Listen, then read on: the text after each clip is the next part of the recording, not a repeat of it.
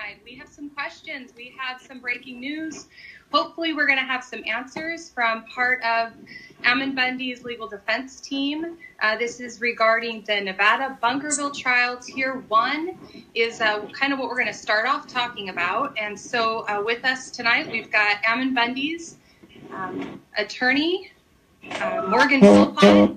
And then we've got some supporters and some helpers also, and that's Rick Kerber and John Lamb. And I am Keli Stewart. I know there was some questions the other night on the broadcast that we did about who is Rick Kerber and what is his role in this. And so just to let you guys know, he's here just being a voice.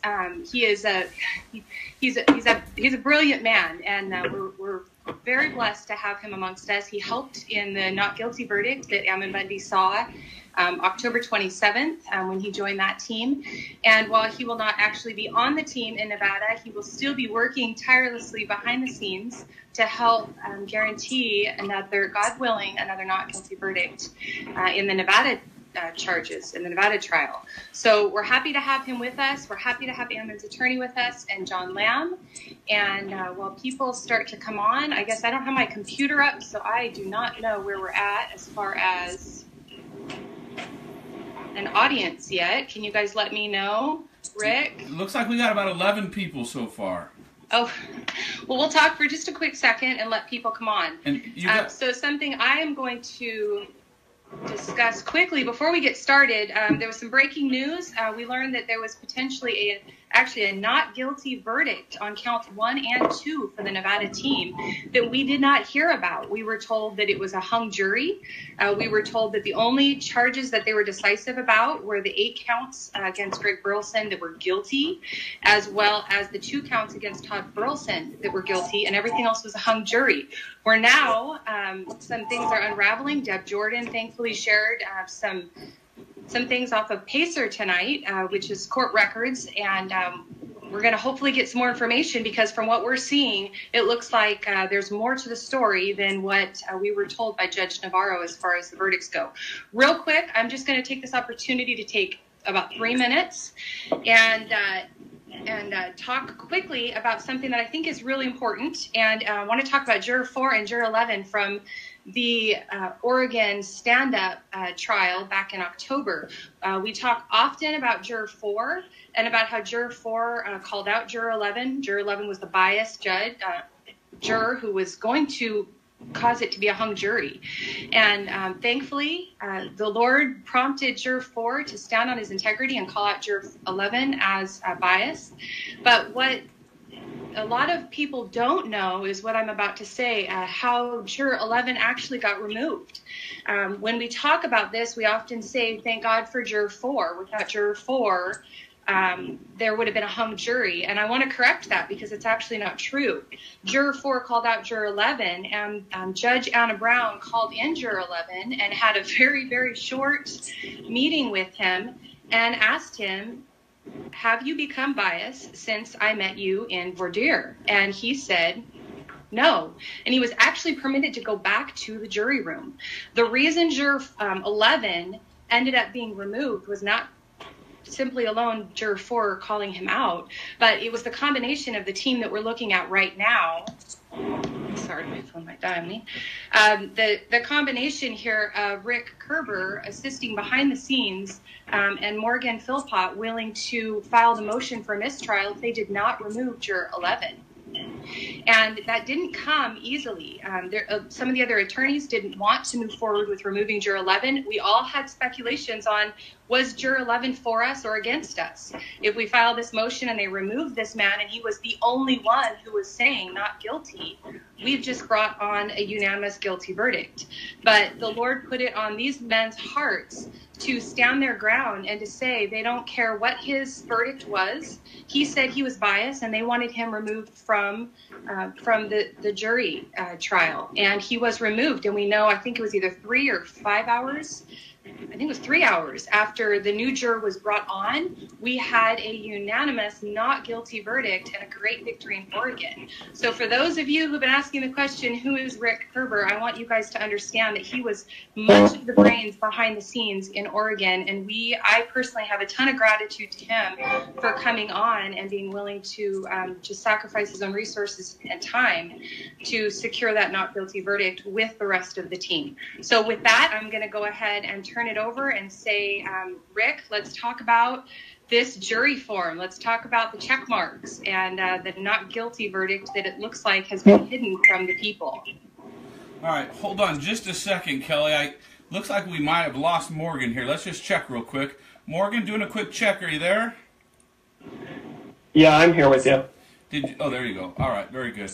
And then let's just make sure we got John as well. John, you there? I'm here. Yes, I am. All right, very good.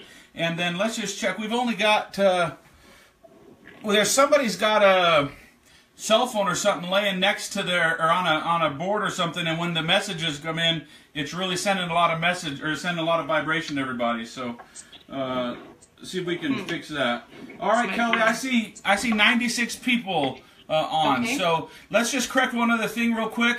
I appreciate the description of my involvement. I work as Morgan Philpot's paralegal and law clerk. So when Morgan, I was helping Mike Arnold up in Oregon as a volunteer, and then when there needed to be that change of counsel and Morgan came on, I came onto that case as his paralegal. Obviously, I have a relationship with Marcus Mumford.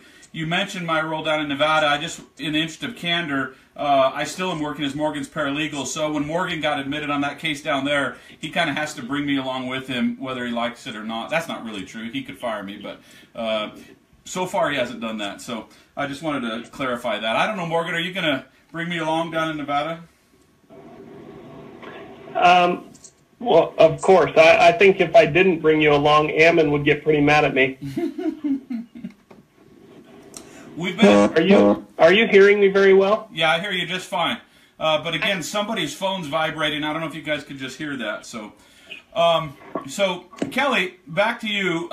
So in that, we've been a team for a long time, and we've been working on Ammon's team since the day before Lavoy Finicum was killed, actually. So, this is kind of a big fight. It's bigger than any one of these individual cases. So now, picking up there, what do you want to talk about first? You want to talk about this news about the jury verdict form? Is that what you wanted to do first? Well, there's a whole lot of things that I want to talk about. However, tonight I think the main topic is this jury form. We would like to understand some of the behind the scenes that we do know is that last Thursday the jurors were called back or came back into before the judge with a question, and their question was regarding the conspiracy charge. Then that question was sealed, so we really didn't understand what the full question was. And now we're seeing on this jury form that under the conspiracy count 1 and 2, that they reported as a hung jury, that they had actually originally marked not guilty across the board, including Greg Burleson and Todd Engel. Yeah. So what can you tell us about that? Yeah, so there's a lot of things. What's really interesting is, so after, the jury comes into the courtroom and does the actual performance of delivering their verdict, and I don't mean to slight what they do, but court is a live process, and then they reduce their decision formally to orders, etc., and that kind of thing, and there's what's called the court docket, and then the court enters official orders and filings and things like that on the docket. Well, what we noticed and what was brought to our attention by some basically trial observers and candid fans who also are looking at the docket, let's see, on the 24th, it's a docket entry 1903, the court entered the official jury verdict form. And the official jury verdict form is signed by the jury foreperson, and it's the legal document that exists from the time of the verdict onward that legally attests to the result of the trial. And there are other records that get created that don't matter legally, juror notes and things like that, seldom if ever matter. Matter of fact, there's laws that say they can't matter. There's the things that get said in the courtroom that sometimes matter. And one of the things we're actually trying to get a hold of, and we still don't have, is an actual recording of what happened during some of these discussions. Right now, the transcript and those recordings are sealed. That's normal, but we need to get access to those, and I think we have access to those, but we haven't been able to review them since this news started to break. But somebody reviewing the jury verdict form noticed something rather unusual, and that is on the jury verdict form, they didn't, well, the two things. The first thing, count 1 and count 2, which are the conspiracy charges, which is, you know, this is really the crux of the case. If you read the indictment, the conspiracy against the federal government is the thing that's kept these guys in prison all this time on pretrial detention, and it's the most egregious catch-all offense for lumping all these defendants together, etc. And there are 6 different legal conclusions the jury was asked to make on each of these conspiracy counts, and the jury verdict form reads, as to count 1 of the superseding indictment charging conspiracy to commit an offense against the United States in violation of Title 18, United States Code, Section 371, we, the jury, and then it goes through and says, what do we find? Unanimously find, and then it has empty lines for potential check boxes or marks or initials, and under number 1, assault on a federal officer, that's left blank. Under number 2, threatening a federal officer, law enforcement officer, that's left blank. Number 3, use and carry of a firearm in relationship to a crime of violence, that's left blank. Number 4, obstruction of the due administration of justice, that's left blank. Number 5, interference with interstate commerce by extortion, that's left blank. Number 6, interstate travel in aid of extortion, that's left blank. So those were all the different things that the government spent 2 months putting on evidence, trying to prove beyond a reasonable doubt that 1, 2, 3, all of these defendants were guilty of conspiracy against the United States. And then there's a number 7 option, and it says none of the above. If the jury chooses this answer, then the jury must find all defendants not guilty of count 1. And there's a check mark in that area. Now, it's important to know that there are jury instructions that are official court records that are given by the court. They're debated about by the parties, argued about by the parties from before the trial, sometimes through the trial, all the way up until the very end. And the jury instructions tell the jury that what they put on this form has to be their official decision. This isn't like scratch paper. This isn't, like a working draft that you make changes to. If you make mistakes on the jury verdict form, you have to destroy it and get a new jury verdict form because it is the official court document. And what's even more interesting is down on the bottom of that same page, it says, for count 1, we, the jury, unanimously find as to, and then it goes through all 6 of these first defendants, Greg Burleson, Scott Drexler, Todd Engel, Ricky Loveland, Eric Parker, and Stephen Stewart, and the not guilty line is checked on every single one of those, which means at some point in filling out this form, the jury was not hung. The jury had reached a unanimous verdict. They didn't change that. Now, there does appear to be, subsequently, lines, horizontal lines striking over those check marks. There's no indication what that means. Some people have surmised and said, well, that clearly means they were changing their mind. But that's not how this works. You change your mind, you get a new form. Some have suggested that maybe someone went in afterwards, the judge or the clerk went in afterwards and marked those. Highly unlikely. Anything's possible. We don't know. But this is supposed to be the work of the jury. Matter of fact, if you go down to the very end of the document, you'll see this is the official document. It's signed on April 24th by the jury foreperson. Of course, their name's whited out to protect their identity from harassment, but that's knowable. We know who that is. And this is officially docket number 1903. So this is the official jury verdict form. And it shows that the jury, at some point, was unanimously in agreement that all of the defendants were not guilty of count 1.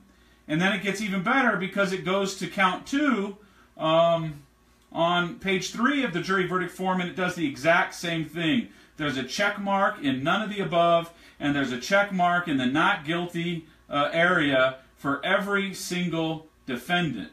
And then again, there are these horizontal strike marks through those checks. It makes them look like X's, and it also looks like, if you look very carefully, there were some other marks that might be incomplete. We don't know what they are, but here's the other thing that's very interesting. There are no marks in the guilty section. So there's going to have to be some work done here to investigate a little bit further what this represents, but it is obviously a big deal. This is an official verdict form, and it shows, at the very least, that at some point the jury foreperson signed a verdict form where there was unanimous agreement that all of the defendants were found by the jury beyond a reasonable doubt, unanimously, to be not guilty of both of these conspiracy charges. So, again, there's still some questions, obviously. We've got some work going on behind the scenes, but even without all of our questions being answered, there are some serious legal questions and legal issues to be resolved. So, I don't know, is that what you wanted me to point out, Kelly? Is that what you were looking for? Yeah, you know, another thing is, let's see, is our screens, I don't think our screens are switching, so it's staying. Are you not, it looks like it switched, you're on. Oh, there we go, now it switched. Yep. Okay.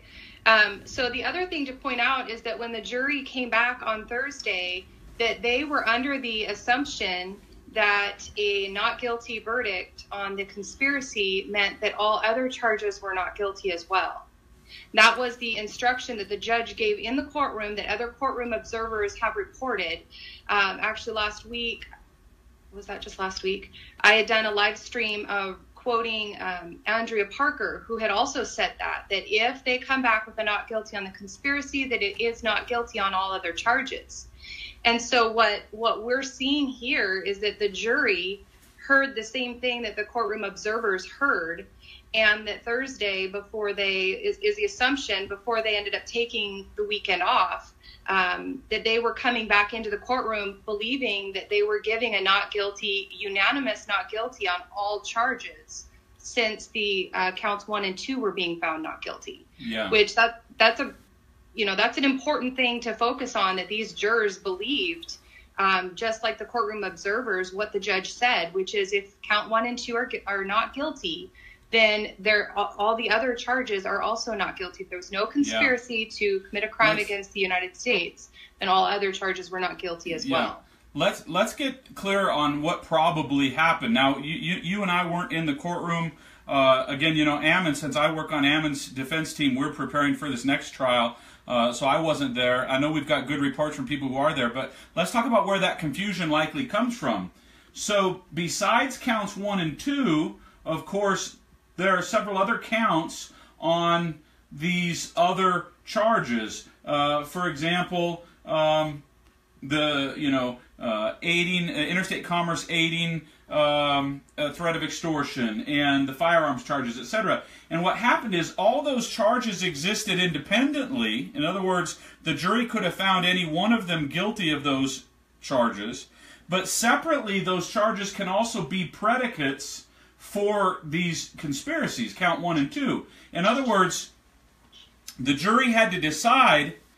For example, they found Todd Engel apparently guilty on 2 counts, one of which was the interstate commerce, bringing a firearm in interstate commerce as part of extortion. That's a horrible paraphrase, but you guys know what I'm talking about. So then the next question was, did he do that as part of a conspiracy? So there were 2 questions. And it looks like there was some confusion because the jury was ready to find that there was no conspiracy, or in fact they did find at some point unanimously, according to these documents, there's no doubt, there's no ambiguity, they did find at some point unanimously that no one did anything with regard to a conspiracy, and then that question probably created confusion because they were, like you say, going to find Todd Engel guilty of 2 counts and Greg Burleson guilty of several other counts, and they may have thought, oh, that invalidates our not guilty verdict, but it clearly doesn't.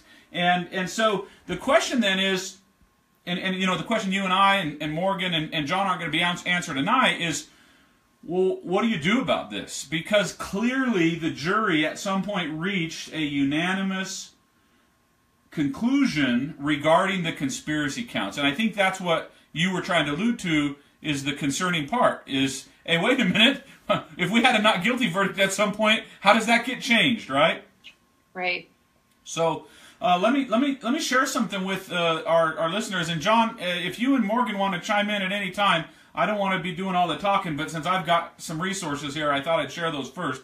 But there are a couple important other issues that I think, you know, the people watching this might be interested to know. The other defendants may be interested to know. Their families may be interested to know. So the judge, of course, entered a verdict of guilty on 8 counts for Greg and 2 counts for Todd. And it was declared a mistrial on the other counts. And what a mistrial means, or a hung jury means, it means that the judge found that the jury was undeniably hung, unable basically to come to an answer on these counts. Now we can talk about, there are even some questions about how that happened, but so you know, okay, now there's another hearing date. Now the conversation for the last couple of days is, well, can these guys be retried? And I don't know if you remember on our broadcast yesterday, the question came up about double jeopardy. You know, so do these guys just get retried on the hung counts? Well, if you remember what I told you and what we were all talking about, the answer is yeah. Double jeopardy hasn't attached. You know, and whenever you ask a legal question, whether it's to an attorney or a judge or anybody else, you need to know there's a whole series of asterisks that qualify any answer you ever give. Now that this information has come out about this jury verdict form, which has been formally entered in the case, there is a new double jeopardy question, separate and apart from the fact that it looks like the jury at some point may have reached the verdict of acquittal. I mean, there's going to have to be some investigation of that. Maybe some of these defense attorneys are already aware what happened to that jury verdict form, but there's an issue I haven't heard anybody talking about, and anybody watching, this will be the first place I am aware of anybody's thinking about this. Let me share something with you. In 2007, there was a really prominent case in the Ninth Circuit Court of Appeals where there was a situation where there was a discrepancy between the jury verdict form and the jury's verdict, and they ended up, and I'll save the facts of the case since it's not law school, but they ended up, this defendant ended up getting retried and convicted, and he challenged his conviction on double jeopardy grounds. And I want you to hear what the Ninth Circuit said in 2007, and they're citing a really famous Supreme Court case called Green. And here's what it says. The Supreme Court explained the doctrine of implied acquittal. When a jury convicts on a lesser alternate charge and fails to reach a verdict on the greater charge, without announcing any splits or divisions, and having had a full and fair opportunity to do so, the jury's silence on the second charge is an implied acquittal. A verdict of implied acquittal is final and bars a subsequent prosecution for the same offense. There's another case from the United States Supreme Court that they cited that goes clear back to 1898. This is, again, for some people maybe this is boring, but this is fascinating stuff. And this is a 2007 Ninth Circuit case, so this is the law that governs us in Nevada right now. This is binding legal authority, unless any signs of hopeless deadlock. And then... Hey, Rick? Yeah? Hold up a sec. I think you may have a feed interruption on Facebook. Okay. I don't think anybody's hearing you right now. It still says 364 people. All right. Maybe I'm off. Sorry, go ahead. I'm not the only one saying it, though. There's a few people posting this. Well, you know what happens when you start preaching the truth? You know what happens. You start preaching the truth, and the Facebook monitors and censors interfere. All right. So we're good now. Denny says we're back. So where did I cut out? Well, here's the point. Here's the point. There's a legal doctrine that says a jury can acquit you by a unanimous verdict that says not guilty. Sorry, I'm hesitant now. I want to make sure everybody's still hearing me. Kelly, are you still there? Kelly, I don't hear you. Did you mute yourself?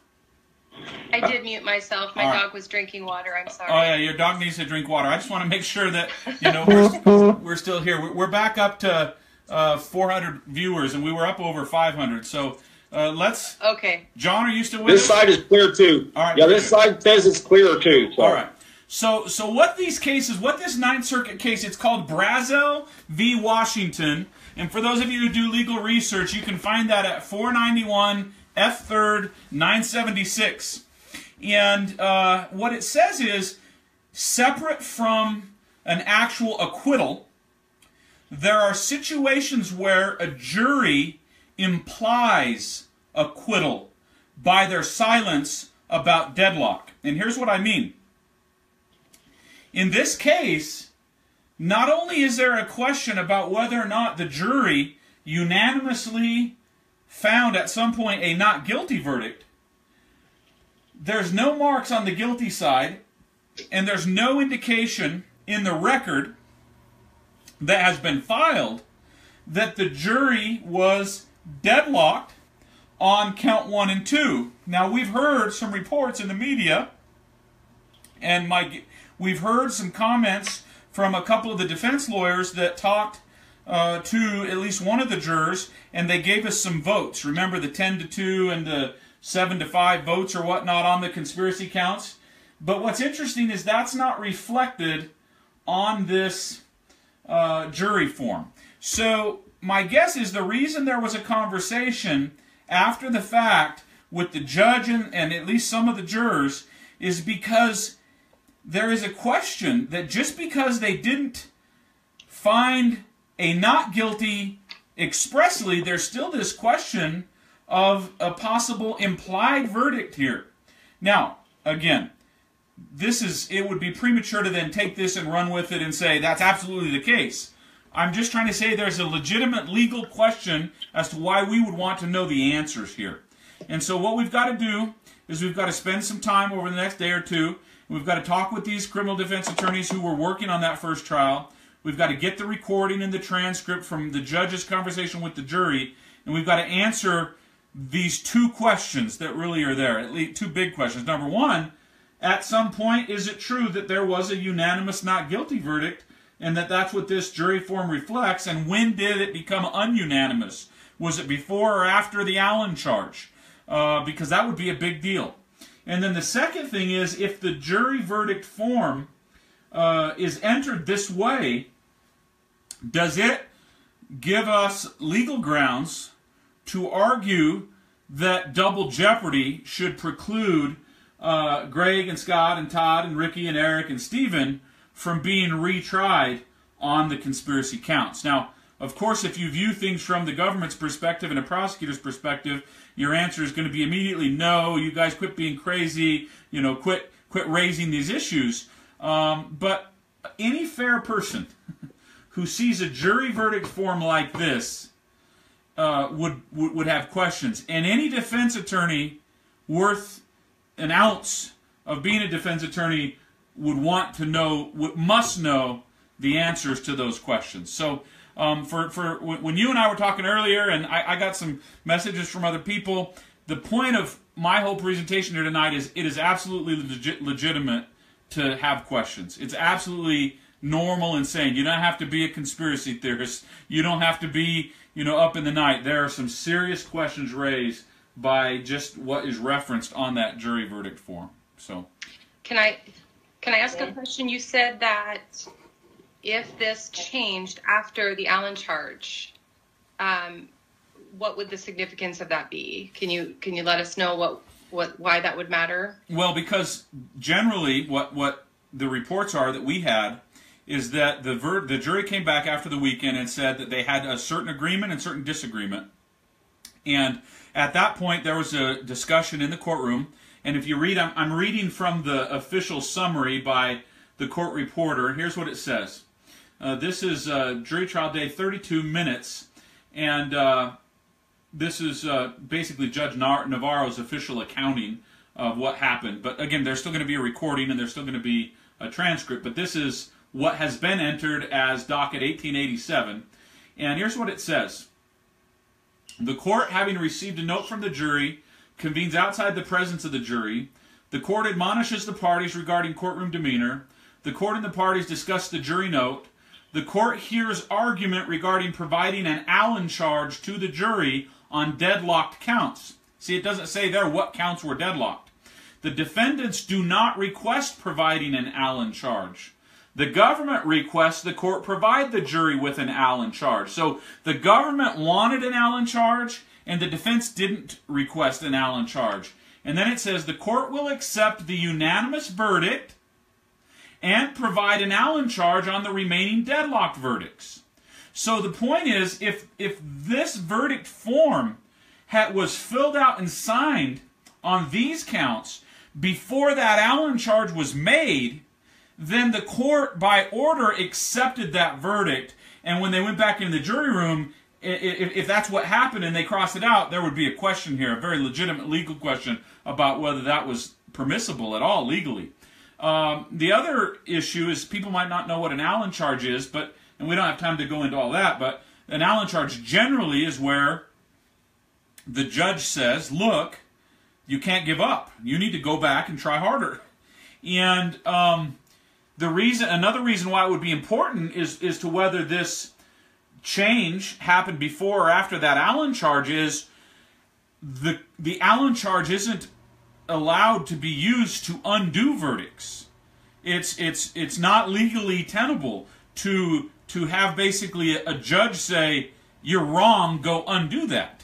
And so that's another reason why a good defense attorney would want to look at this and say, let's make sure we have answers to these questions. And now, some of these other defense attorneys, they just went through a 2-month trial. Somebody was complaining to me, how come we haven't heard from them? We've been waiting several hours to get feedback from them. And I'm like, well, they just sat through 2 months of trial. They probably spending some time with family.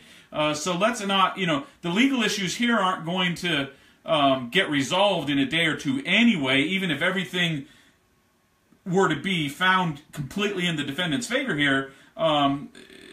You're still, these guys are still going to be in jail. They're still going to be awaiting possible retrial. It does make things a lot different and change the landscape, but let's not get mad at these attorneys for not. They may have some answers that would help us on this, but that's why. In answer to your question, Kelly, it would be very important to know whether those horizontal marks crossing out the check marks of a unanimous not guilty happened before or after the judge said, okay, we're accepting the unanimous verdict.